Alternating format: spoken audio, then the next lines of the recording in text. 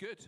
Well, we are going to now go into the talk straight away. So I'm going to read some Bible in a moment, but just by way of introduction, we've been looking at our values that inform what we do here at Network Church Sheffield. We've looked at dependence on God.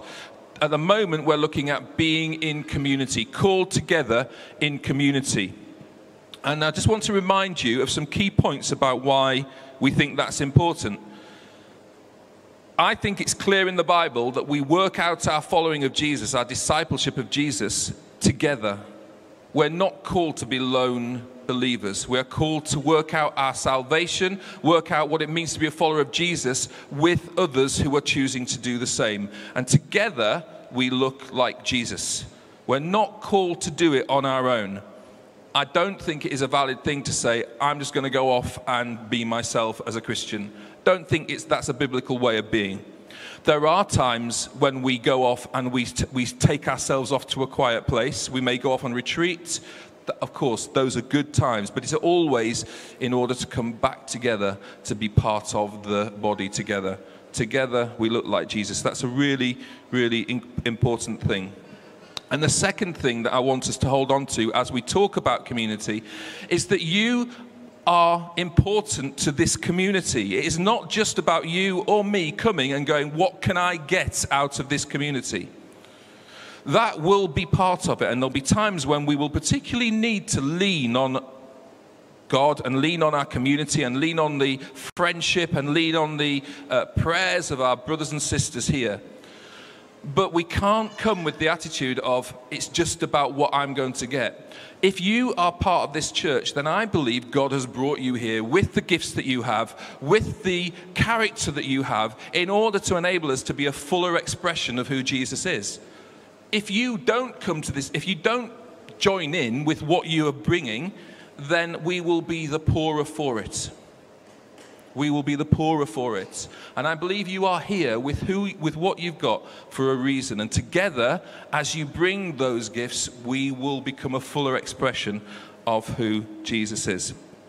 Okay, those are the kind of headlines for why we're talking about community. I think that is the way that God has formed his church so that he brings together different people, different backgrounds, different giftings, and together we look like him and we become a sign of the future kingdom to people that look on. If I was to ask you, someone who doesn't know this church, a friend of yours maybe, knows you go to this church, and they said, rather than tell me about your church, send me a picture that reflects what your church is like. I wonder, what would you send? What picture would you send them? What would you think would be the best picture that you could send to this friend that would reflect, if you like, who we are as a church? Would you take a picture of this? Would that be what you would take? Would you take a picture of Food Bank or Restore? It's a bit unfair, really, because you probably would want to take a number of different pictures to reflect the fullness of it. But it's an interesting question, isn't it? What would you take? What for you is church that would be reflected in the picture is really what I'm asking. I came across this picture, which is called, I'm probably going to get this wrong, but called the Fractio Panis. It's one of the earliest pictures we have of the Christian church. And you can see, if you like, this is a picture of that I think reveals very much what was valued in church in the early church. And they're sitting around a table. They're eating a meal together. There's 7 people. They think there's 6 men and 1 woman. And they're eating a meal together. And as part of that meal, they're breaking bread and they're drinking wine. It's a Thanksgiving meal. Now, one of the key things I want us to know about the early church and about what I think God's heart and the way the early church practiced being together was they did it together around in households around a meal table. I think actually we've made communion into something that it probably wasn't meant to be sometimes. It was often around a meal. You know, that everyday thing that we do together. And in the middle of that meal, they would always give thanks to God. They would break bread and they would give thanks to God. It was a key part of who they were. If you looked at the early church, it was part of their common life together. Today we're going to share communion together, and I'm going to talk a little bit about why this practice is so important to the followers of Jesus. But I want us to, right at the beginning, know that it was the center of gravity, if you like, for the early church. It was a place of thanksgiving. That's where we get the word Eucharist from. Eucharist means thanksgiving. Whenever they met, they would give thanks, they'd break bread. It was part of their common life together.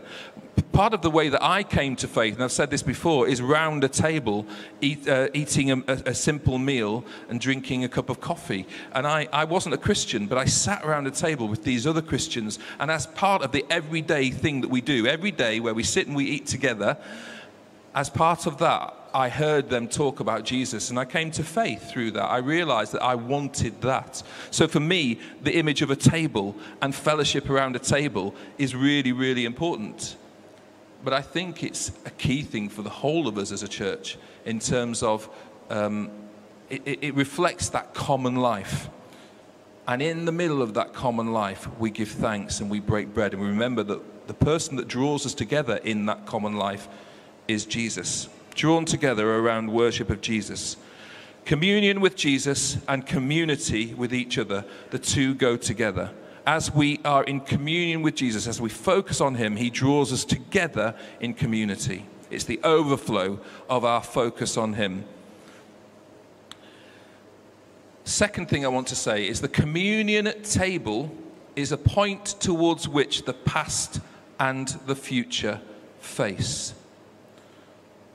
So the past is remembered, what Jesus has done, but we also look towards the future realization of the kingdom of God, when one day the heavenly banquet prepared for all mankind will be the banquet table that we all sit round for those of us who, those who have followed Jesus and have come to know Jesus.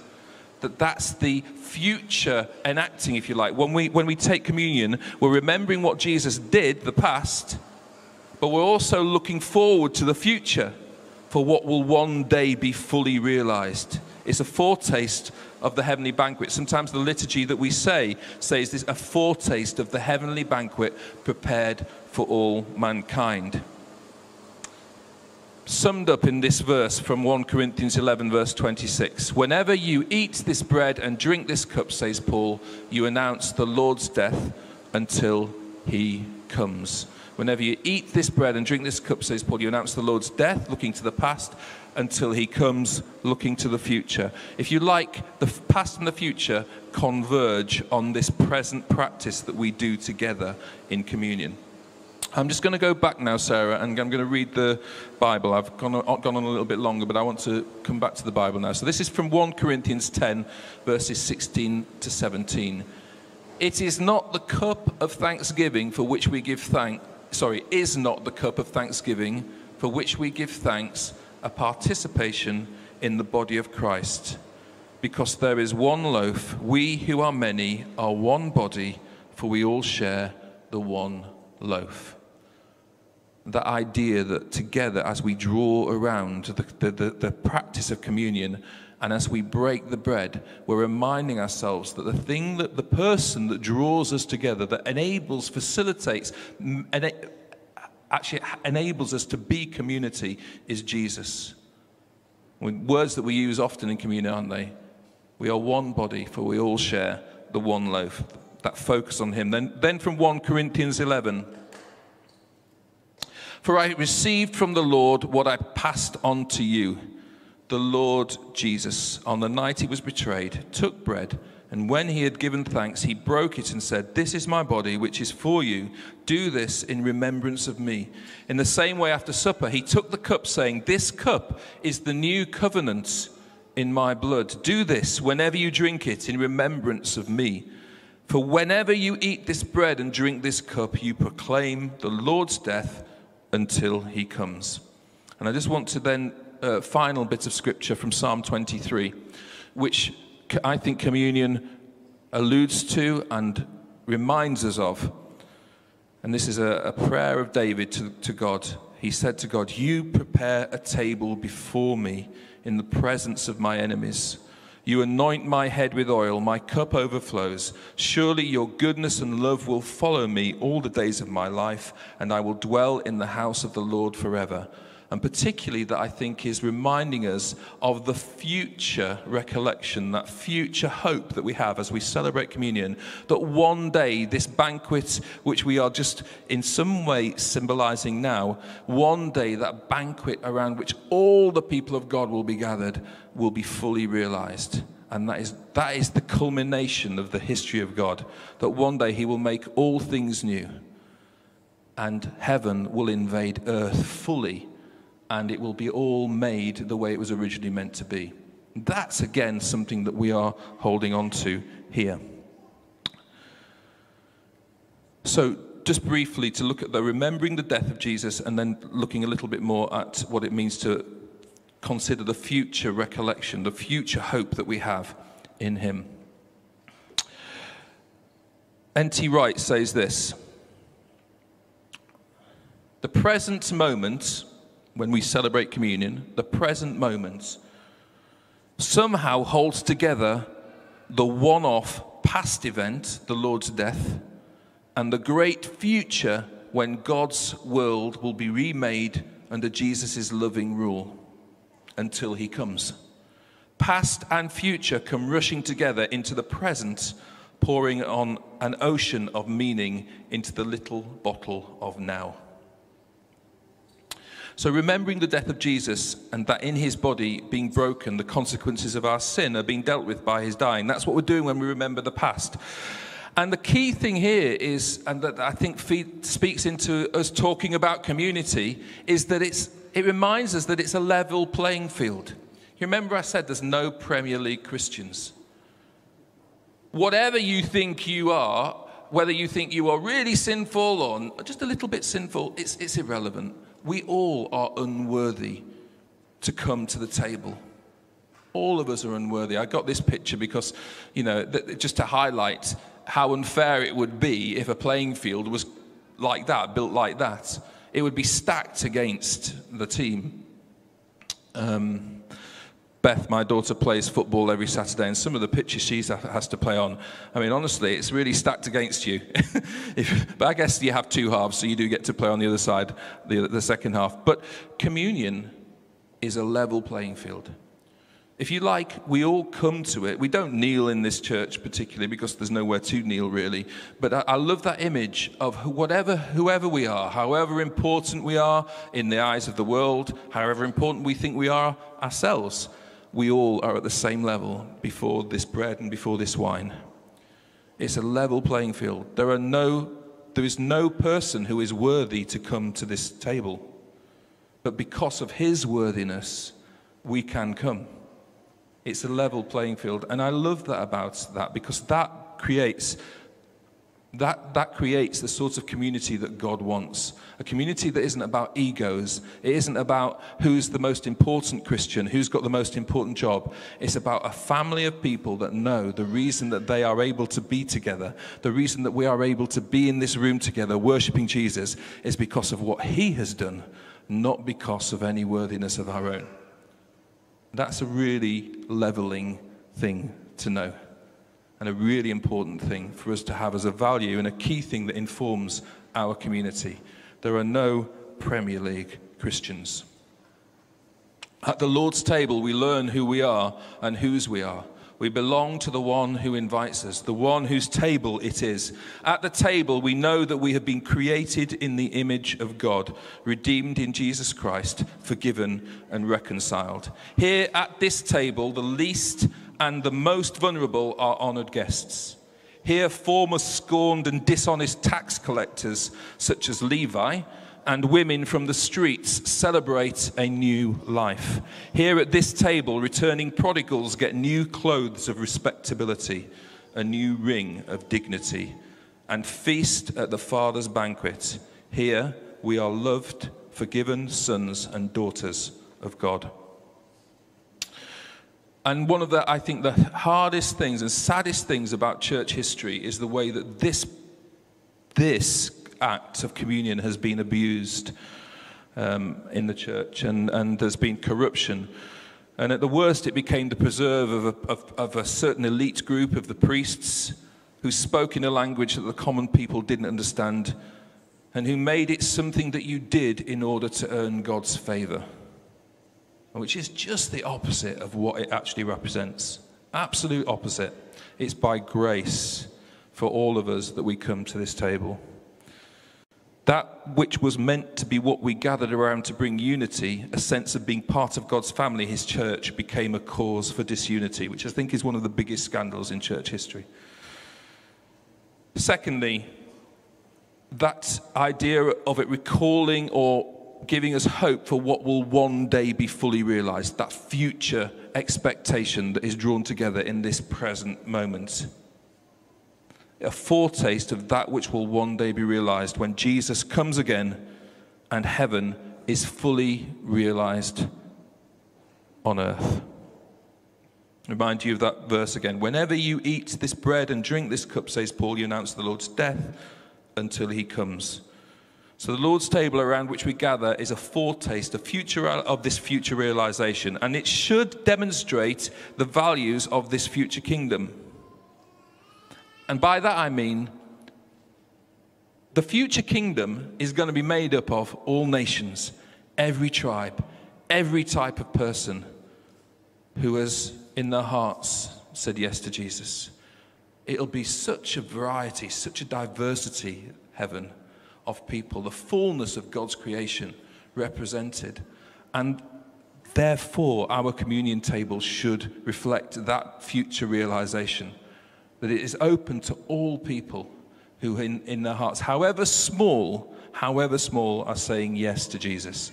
That's what we do here at this church. If you in your heart, however feeble or faint you're saying yes to Jesus is, you are welcome at the table, because we're all in that place of needing his grace and mercy.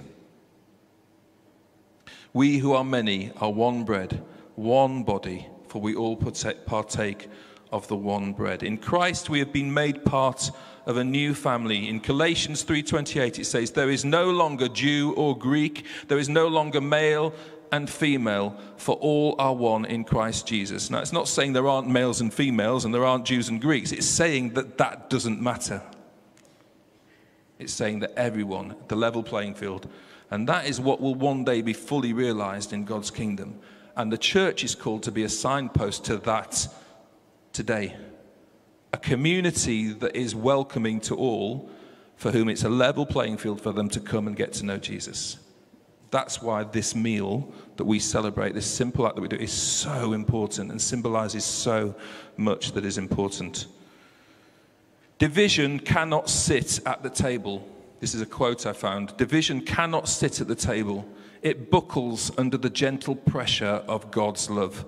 Hurdles to unity and barriers to fellowship and footholds for the devil are all dealt with before enjoying communion. That's why before we take communion, we take a time of reflection. We say, sorry, Lord, sorry for the way that I have lived in a way or have thought things or done things that have not pleased you, because we're preparing ourselves and reminding ourselves of the grace and mercy that we all need.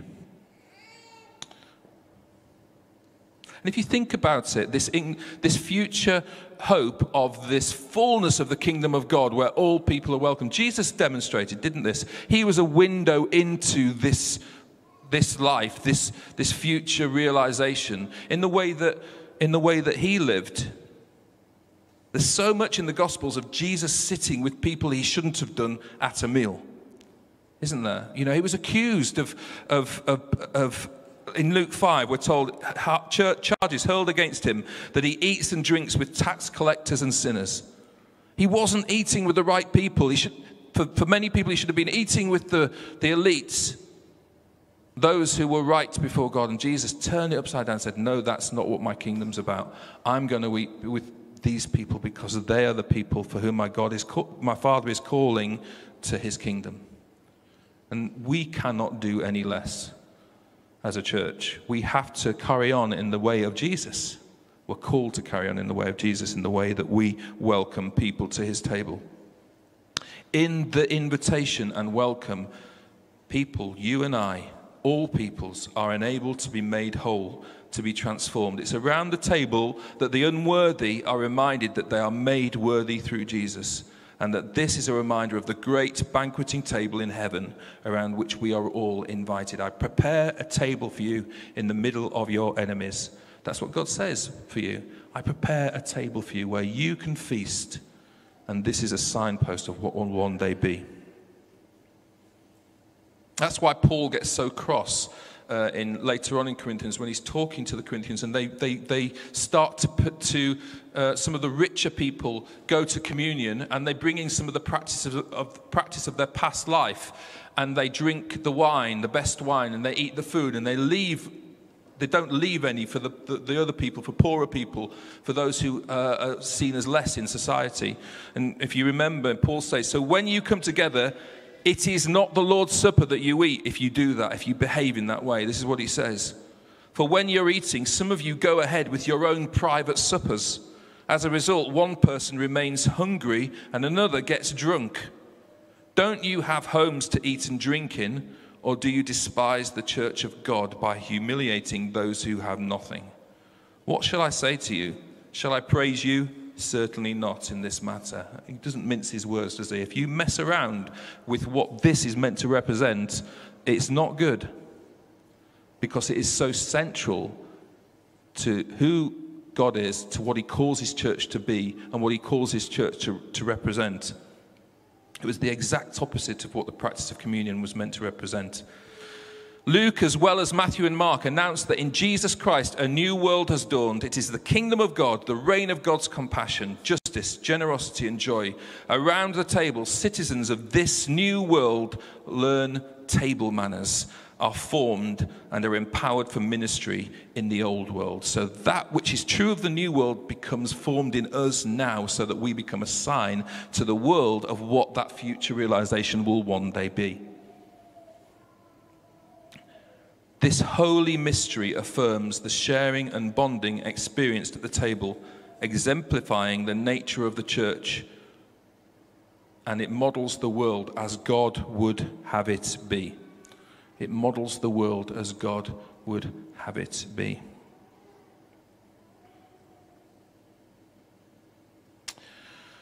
So I hope that as we come to communion, just as a reminder of why this is so important, and why, particularly if we're talking about community, what this meal represents, what this symbolism represents, is so central, because it's focused on who Jesus was, what he did, in order for you and I to be able to know Jesus, know God, to be right with him, that he took on the shame, he took on the punishment, he took on all the things that were rightfully ours, and he put on his cloak of righteousness onto you and me. So it's not that we're worthy, he makes us worthy by his worthiness.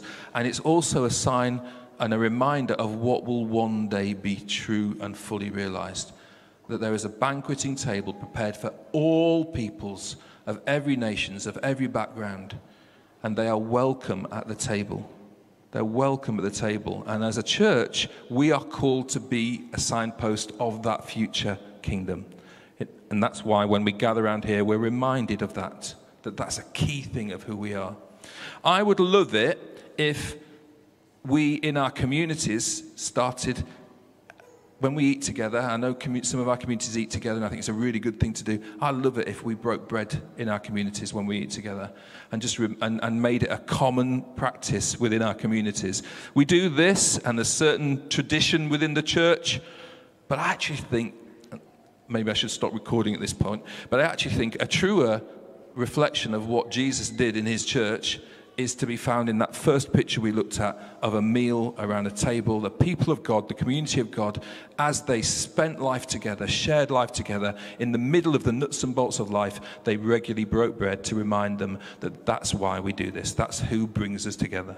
And I'd love us to do that in our community. And one of the things I want to do is put out a few resources for community leaders to help us to do that. We'll talk about that another time. So, we're going to sing It's good to worship, and it also gives chance for our young people and children to come back into the service, because it would be very wrong for me to talk about this is a level playing field for all people if we didn't invite the children and young people back in to share with us as part of our family. So if I can invite Brett to come back up, please, and the band.